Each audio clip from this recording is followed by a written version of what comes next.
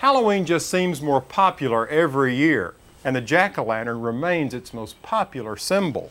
The way I see it, if one jack-o'-lantern will keep away the evil spirits, 3 ought to really do the trick, and especially if you combine them to build a jack-o'-lantern totem pole. This is a fun twist on old Jack. Let me show you how to put it together. The first thing you'll want to do is find 3 pumpkins that you can easily stack one on top of the other. A large one at the bottom, a medium-sized one in the middle, and one to round off the top. Now, the idea here is to cut a shaft all the way up through the 3 pumpkins so a light can shine through them.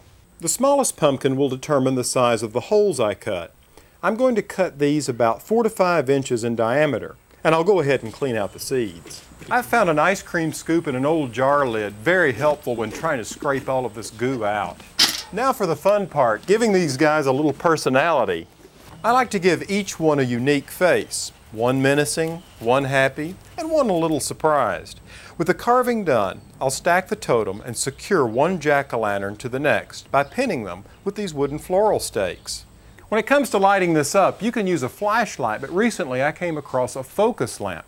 They're inexpensive, run on batteries, and will last a long time. With so many different varieties of pumpkins out there, and so many different faces you can carve, the sky's the limit. The main thing is just be creative and have fun.